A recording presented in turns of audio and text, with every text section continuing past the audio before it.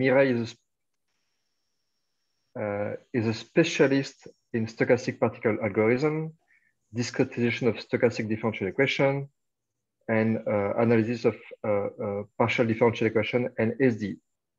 So Mireille Bossy has more than 50 publications in top journals in the field of stochastic and computational methods, like analysis of probability, analysis of average probability, mathematics of computation, Bernoulli, and so on, and so many top journals. She has coordinated many funded projects related to energy production and carbon emission issues. And recently, she started a new INRIA team on a team of stochastic modeling in complex fluid mechanics. And the research project is called Callisto. This is an ambitious research program which contributes to major issues such as the management of pollutants by fine particles in our environment.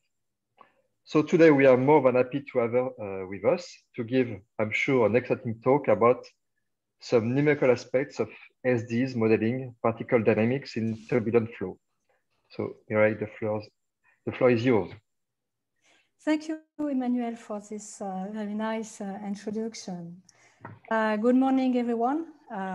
First of all, I would like to thank the organizers of this MCM 2021 conference and for the opportunity for me to give this talk. Also virtually, it's a great pleasure for me to participate to this event. So my talk is focused on simulation techniques for SDE.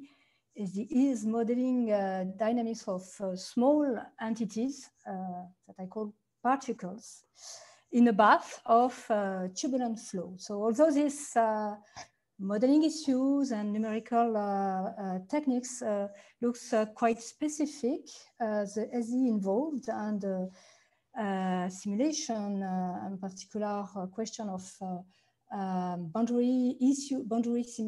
SDE with boundary simulation issue or SDEs with stiff drift term is rather generic, and I hope to continue to convince you on that point at the end of my presentation. So to motivate a bit this discussion, I would like to give you some introduction pictures modeling the motion of the dust or pollen. It's a quite old problem, partially solved by the Brownian motion and Langevin dynamics for plus solid mechanics, of course. But very complex situation arise quickly as soon as turbulent and the flow, the phase flow, the air, the water that carries the particle is in motion itself, and moreover when this motion is turbulent. Here a few examples of such kind of situation, mainly with environmental situation, but many of industrial situation as well, such like complex material industry,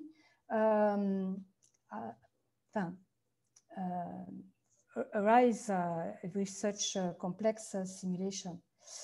In any case, complexity arises also with the interaction of these particles with boundaries, typically obstacles. So it can lead to deposition problems, could lead to resuspension of particles in the atmosphere. It could also arise some complexity coming from interaction with other particles. So it produces heterogeneity because collision between these particles produce some aggregations events, and these aggregation events produce heterogeneity of size, of densities, of form, of shape as well. So all of this complexity could be translated in stochastic modeling, and this is apart some points, let's say, main motivation of the plan of my talk. So the first part will be a quick tour of the modeling of stochastic Lagrangian approach in turbulent flow. Then I will move in a specific problem of how to model and simulate some Langevin type dynamic and doing some specular reflection. So this is typically motivated by the occurrence in the simulation of collision event. So I will discuss some weak convergence results for some numerical scheme. And also I will mention some auxiliary convergence results for the damped reflected problem leading to a diffusion, a Brownian diffusion SDEs. And finally, as an illustration of what's going on in such a domain, I would like to give some more empirical results on the modeling of non-spherical particles. So typically, we deal in the first part of that talk with spherical particles, and the introduction of some shape quickly asks the question of how to model the orientation of that particle and the interaction and interaction with particles among them and with boundaries again. Okay, so before to go to enter with the equations, I would like to give some recall of what is going on with this turbulence modeling and particles dynamics.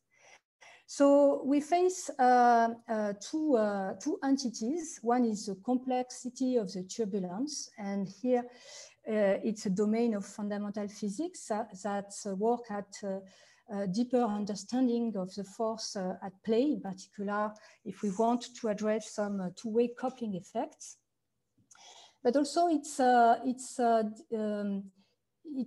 way from fundamental physics to engineering to have a co-description from microscale to microscale, to microscale, a co-description and a coherent description of the models for the phase and for the particles, and a co-numerical simulation also that have to address not just a fully resolved scale. So this is the picture here of a complex turbulence in this left part, but also to be compatible with the scale of the engineering problem, which are far from the fully resolved problem. So in fact, we have to mix this complexity of turbulence flow with the classical mechanics of solids that are collide, the small balls are collide with each other and with the boundary. I would like also to recall that nowadays the opening issue in terms of modeling of such a problem is going on the terrain of non-spherical particles. So typically here is a bath of small rods in isotropic turbulent flow. And here typically it's swimmers, so some flexible fibers in a bath of 3D channel flow. So a lot of modeling issues are now at the macro scale from the fundamental physical point of view, as well as from the engineering one, to describe properly such kind of problems. So let me go now to some equations. So let me first recall the scales. So in turbulence, we have some, let's say, universal scales in particular the Kolmogorov scales that give us an idea of the problem we are facing. So typically for most of industrial and environmental flows we can experience this.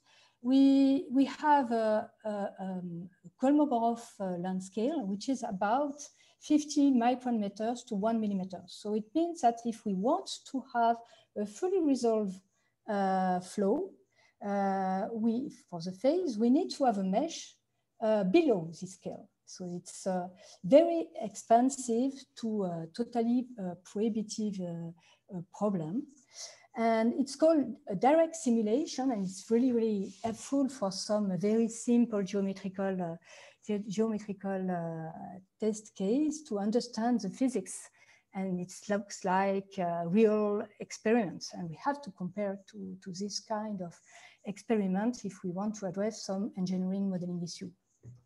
So typically, this motion of the flow, this UF, F is for the reference to the flow, have to be modeled with the mean part and the noise part.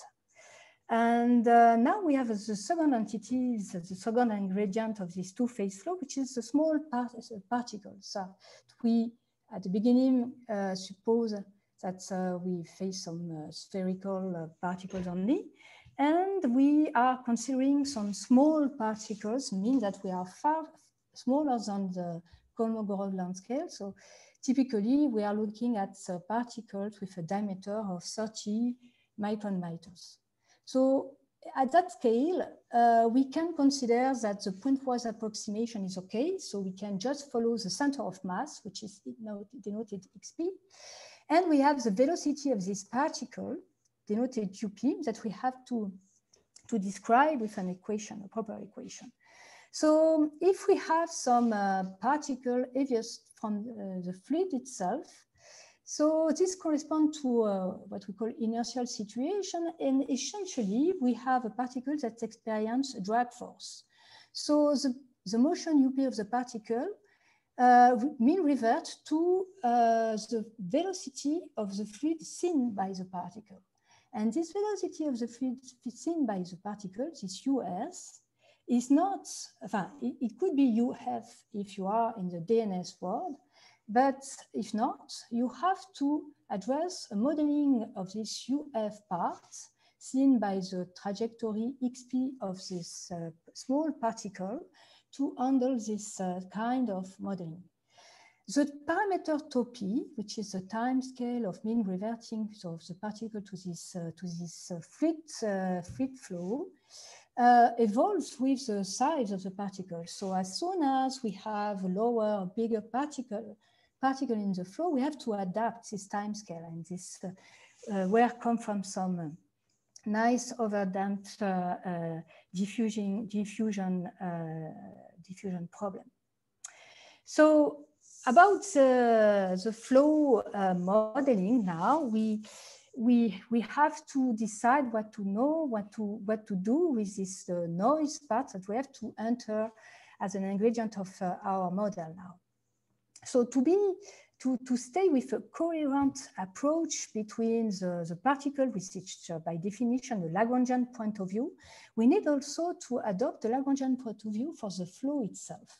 So this means that we consider a small particle of the flow, which is also driven by a point approximation following this xf equal to uf dt situation.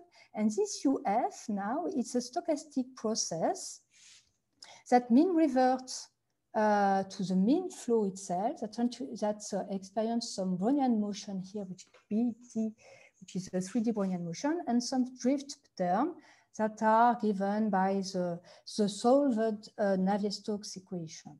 So whatever this coefficient JIG here, this tensor that generalize the Langevin model, this gradient of pressure and the diffusion term here, we are considering that all of these data are coming from the already computed flows. It's a phase flow problem.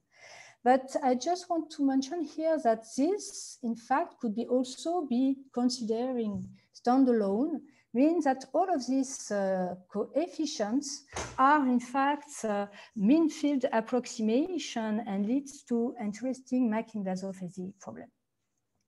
But we are just considering in this case that they are already computed by a solver, a field mechanical solver already. Okay, so let's continue and introduce now our model in our description of the particle motion. So here we have a position XP that experiences a velocity UP. This velocity UP have a mean reverting drag force here to a stochastic velocity US, and this US mean reverting itself to the mean velocity plus diffusion term plus drift term coming from some potential here, the gradient of the pressure term here. And again, we have Makin-Vlasov term because we have to ensure that the mean velocity of the particle also revert to the mean flow velocity. So we have to adapt also some time scale. So it means that the correlation time scale experiences by a fluid particle and by a physical particle are not exactly the same. So we have a different coefficient that enter in the previous coefficient G given by the flow that manage the change of time scale, correlation time scale of between the particle and the fluid flow. And this also leads to some interesting issue, which is the limit of the modeling of such approach. When the time scale of the particle is going to 0 for a finite tau p, so it means that the particle is with a very high inertia, and it's like a bullet regime, we can eliminate the variable US and directly write as UP a fluid particle velocity here with a tau p, which is here fixed. So at the end, we have a hierarchy of model.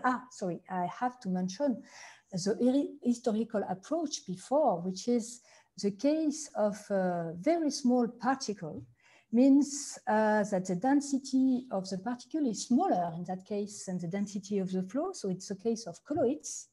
And it means that the diameter of this particle is about 1 or 2 micrometers. And in that case, the drag force have to be complemented with a molecular effect, a Brownian motion directly on the velocity, on the equation of the velocity of the particle. And this second Brownian motion is managed with a WT, which is independent of this previous one. It's two different physical effects here. So BT is assumed to be independent of the Brownian motion B here. W, sorry, is independent to B. And the Brownian coefficient here is known to depend on the relaxation time scale, means that when the relaxation time scale or the diameter of the particle is going to 0, this Brownian effect is increasing. And this is the well-known Langevin to Einstein limit with this diffusion over damping dynamics, where the diffusion coefficient tau p k Brown dWt comes to the position equation. So now we have this hierarchy of Lagrangian and Langevin dynamics with 3, maybe 2, or maybe just one variable at the end, according to the fast elimination of variables. Okay, so let's go into the problem of collision effect now. So we have in literature a lot of approach. Here I just illustrate 3 of them. A first one, which is very, very costly, it's the overlap algorithm that just consists to make a very small step in the motion of the particle, saying that the delta t is chosen accordingly to the position, to the velocity of the particle. A second approach it's more relative to the distance, the real distance of a pair of particles, and also the relative velocity. It's called the cylinder condition in molecular dynamics algorithm. So we can draw a cylinder of collision and count for collision of particles if the velocities are crossings, typically. And we have a third family for the diffusive regime when the dynamics is overdamped. And in that case, we have a detection of collision by the computation of some Bessel laws that, according to the previous and predicted position of the particle across a time step, detect if there is a collision or not with a given probability. So if we go back to a Langevin problem that we face in the case of a turbulent flow now, we can consider to examine first the case of perfectly elastic collision. So it means that at a collision event, we have an exact exchange of the velocity of each particle. Now, if we consider, we take one of the particles, let's say the particle number 1, at a fixed position. So we all drawing the dynamics according to this, the point of view of the particle 1. We can observe that we are go back to this cylinder effect algorithm, and also that we can see this reflection event as a bouncing to a wall condition, which is at the perpendicular position of the center of the particle, according to this motion direction.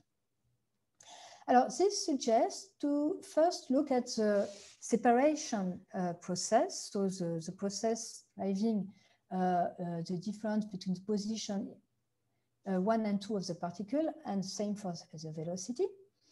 And in that case, we can precisely describe the equation for the reflection, which is a jump term added to the velocity at the position, at the location of the particle where the particles are emitting. And we have just this to draw this exchange of the sign of the velocity between U1 and U2. Putting that in a more, let's say, Langevin way, for example, with the assumption that B is Lipschitz and that just depends to the relative velocity, same for the diffusion here, we can turn to a more general problem where the specular reflection here is along any domain G, regular, smooth enough, globally smooth enough, let's say T3. But if we stay with the hyperplane case, we already know that we have some existence, Wolfowitz existence, and pathwise uniqueness for such a problem. And we have already some, at least in 1D, some extension to other specular laws given by Bertoin, Jacob, and also some other noise like alpha stable process. Continuing in this hyperplane case, we can construct a solution with the help of a free process. Means that if we transform the drift of the process of the velocity such that it is just it's come to be a specular drift, B tilde, we change the sign of the last coordinate according to the sign of the position. We reflect the position inside the dependency on the position of this new drift B tilde. And we end up with a free process, Y and V, with this new drift B tilde. And it appears that taking the absolute value of the last component of this position process, changing the sign of the last component of the velocity according to the sign of this Y process, draw exactly a solution of of Langevin process with specular condition. So knowing that, we can draw a reflection scheme based on this principle. So for the position process, we have just to manage with a time step which is assumed to be regular during the interval of time 0 to t. We have a prediction step, so we just advance the position according to the previous velocity, which then corrects the position by taking the absolute value of the last condition, the last coordinate. With that, we have all the information to compute a sequence of collision time. So we here, of course, assume that there is only one collision by time steps. It is a strong hypothesis. And with this collision time, we can properly define a scheme, a very simple Euler scheme for the velocity.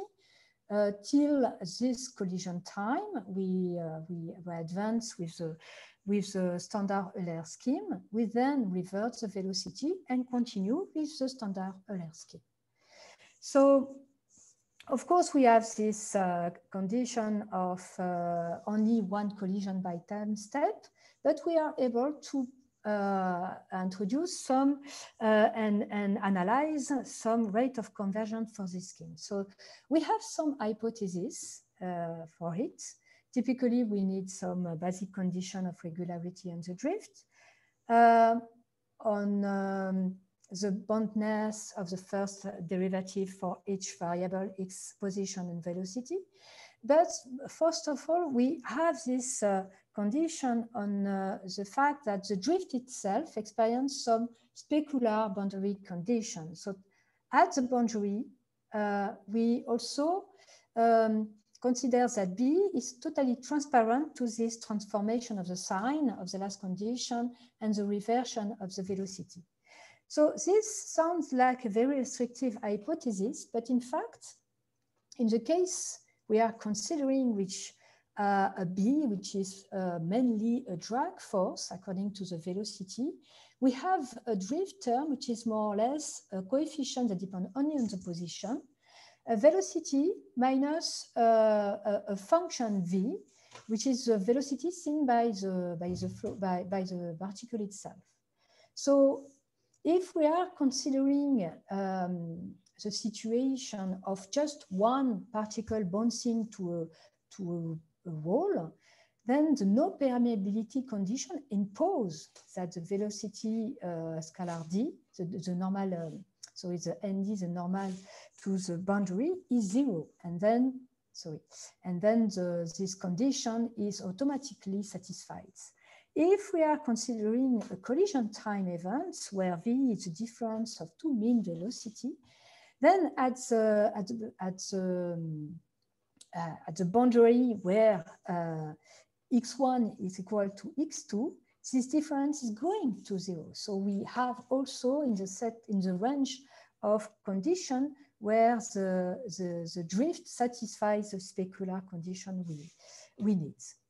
So with that, and with some technical additional hypothesis on the initial law that's allow to not experience immediately a collision when the algorithm starts, we are able to prove a first order rate of convergence for this scheme. For test function relatively smooth, so C1 in position and C1 in velocity, but also with compact support, so we are not, let's say, considering what's happened at time t. We are not taking into account the boundary. So the coefficient here in front of this delta t is depending strongly on the Feynman-Kac representation of this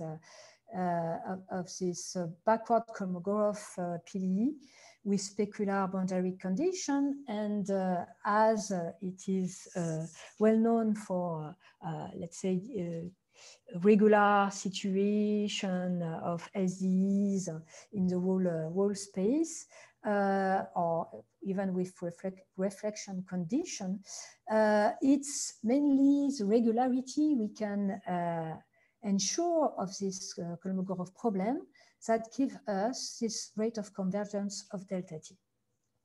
So the boundary condition play a particular role. So we have this F that experience a specular boundary condition on the attainable condition here, the attainable boundary phase here. So typically this attainable, this attainable boundary condition is not very classical in the PDE problem, and we have to manage some additional regularity, particularly in that case, to ensure the convergence. So this is a quick, let's say, remember of what is the usual proof in such situations. So imagine that we have a trivial diffusion process with a drift bay and Brownian motion here. Imagine that we want to address the approximation of the expectation of phi of zt. We have here the Kolmogorov equation corresponding to this terminal condition. We have here the continuous time version of the Euler scheme with its own, let's say, generator, infinitesimal generators. Applying the Ito formula twice to this to evaluate the error between these two weak quantities, we know that this leads immediately to a delta t rate of convergence as soon as we are able to bound the second order derivatives of the Kolmogorov problem. So this is very classical, and of course, in our condition of reflection problem, the issue is to grant the regularity of the function f. A word first on the scheme itself. It's very important if we want to reproduce such a strategy that the scheme itself mimic exactly the specular condition, because in that case, we can see that the jump terms, so in the velocity part, totally disappear, and we are free to apply the strategy as just mentioned between these two events, the starting time and the collision time, and then next the collision time, but with the velocity revert to the final time of the time step.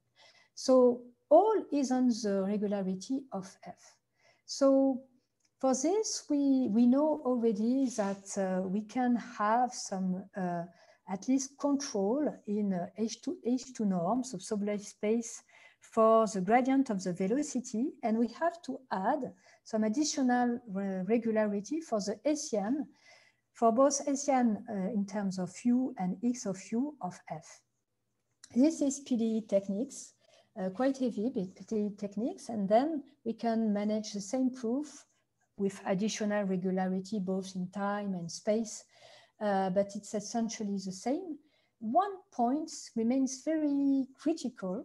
It's the fact that because we face some condition, boundary condition that involves attainable boundary, we need to be sure that the function f is continuous up to the boundary and that the derivative is continuous up to the boundary. And this is a particularly difficult problem for PDEs. And this is typically where stochastic analysis is very, very helpful. So typically, it's not at all difficult to grant the continuity up to the boundary to the process itself. So knowing that f, the dependency is f, is the initial condition of this process x and u. And for the derivatives, we can find some helps with the notion of derivation of flow from Boulot and Hirsch. So from this notion of flow, we know that we can choose the way we can derive the drift term X with respect to the British term B, sorry, with respect to the position or to the velocity. And choosing a particular form of these derivatives, we can give a sense and manage some bound to this derivative process, and then show that everything is continuous. The derivatives of f are continuous in terms of x and in terms of u up to the boundary. Okay, so let's go to some numerical tests now. So because we are experiencing some weak convergence of order 1, it's a good test to go directly on Richardson-Romberg extrapolation. So if we have a true one order convergence result here, we should manage to observe a two order with the Richardson-Romberg extrapolation here. So it's exactly what we observe here.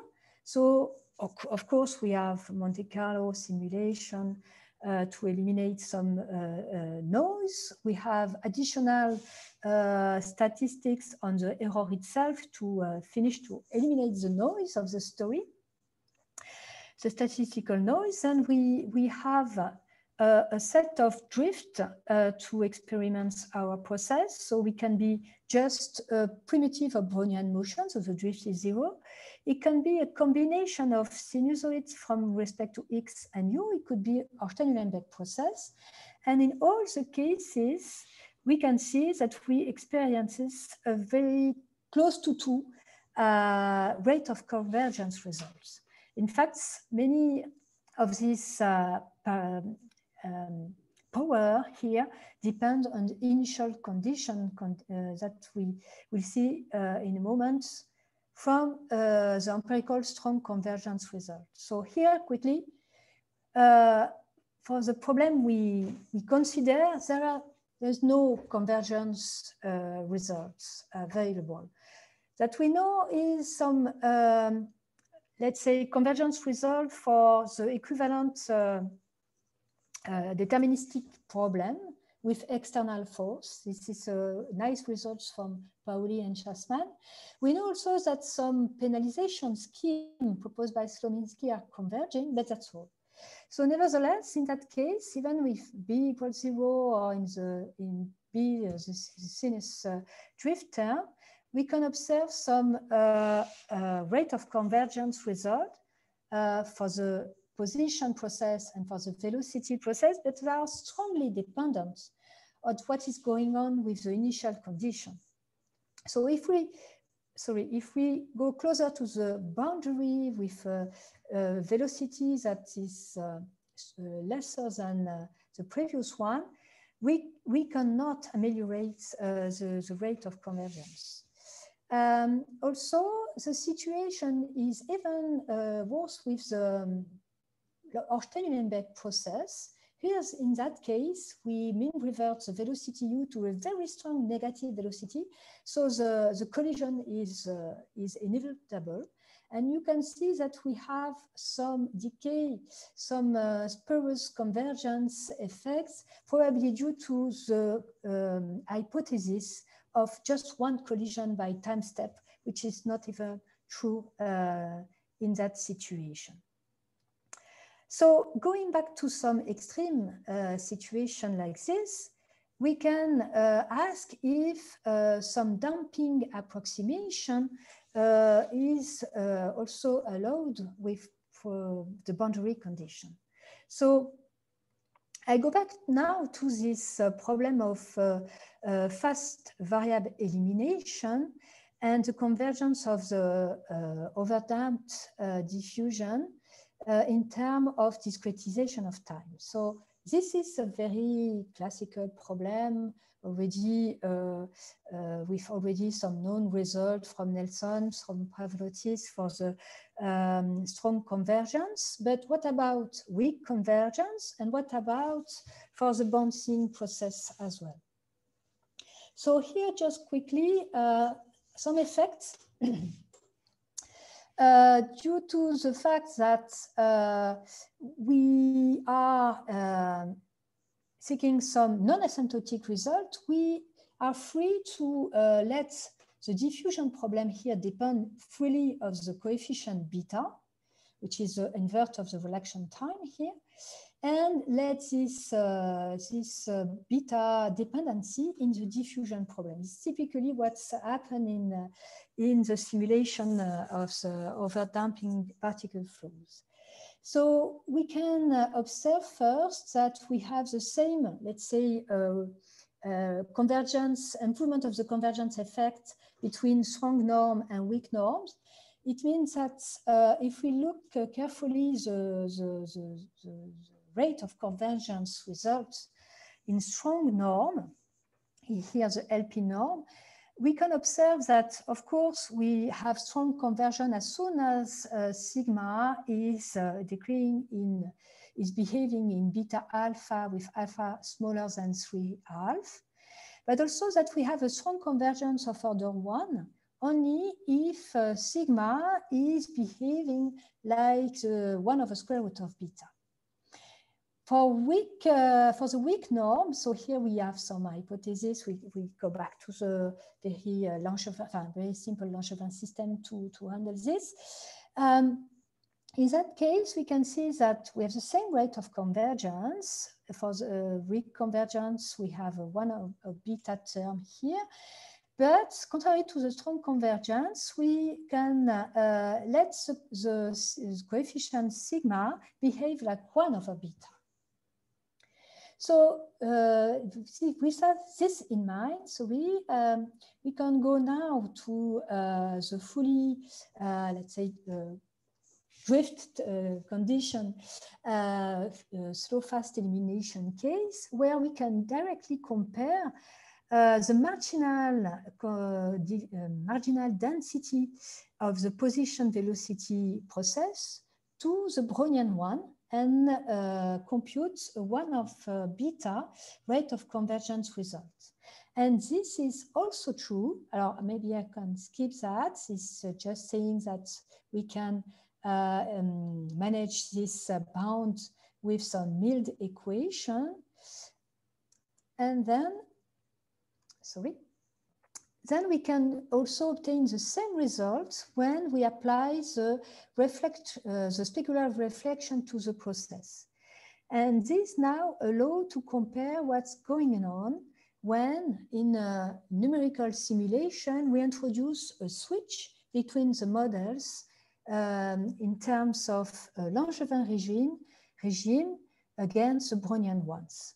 So in the right picture, I show the 1 over beta convergence result when we fix a very small time step for this simulation. Here we have condition, quite general condition on the drift term.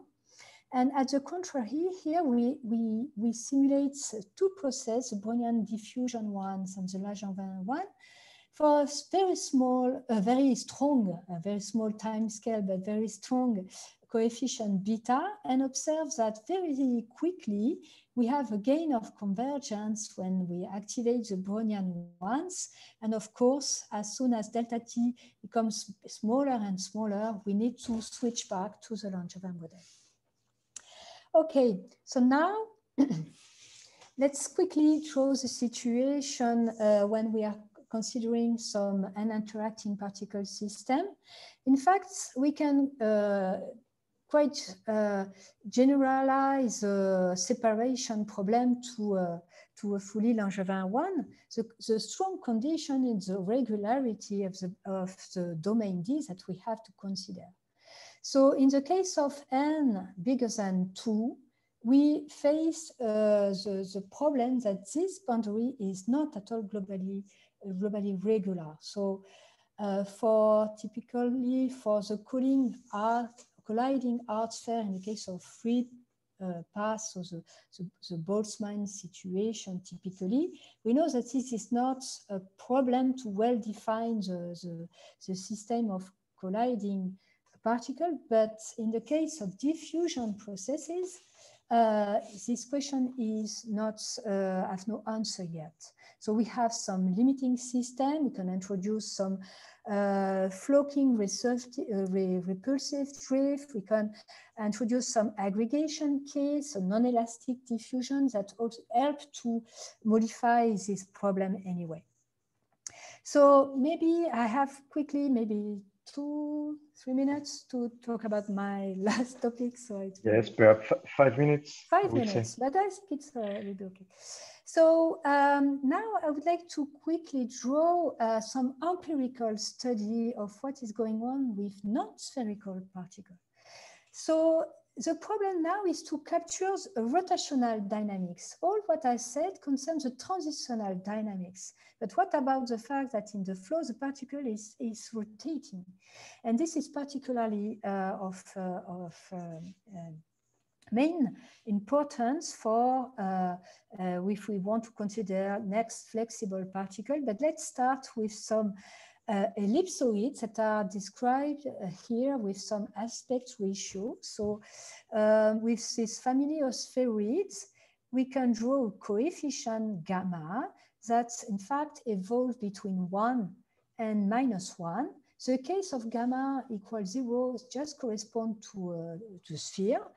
The case gamma equal to 1 corresponds to the limit of this spheroid stretched in the vertical direction to a rod. And here, when gamma equal -1, we have the limit of what is a just flat disk in the flow. So when the flow dynamics is totally resolved, the dynamics of the orientation of this spheroid is totally described by the Jeffrey equation here.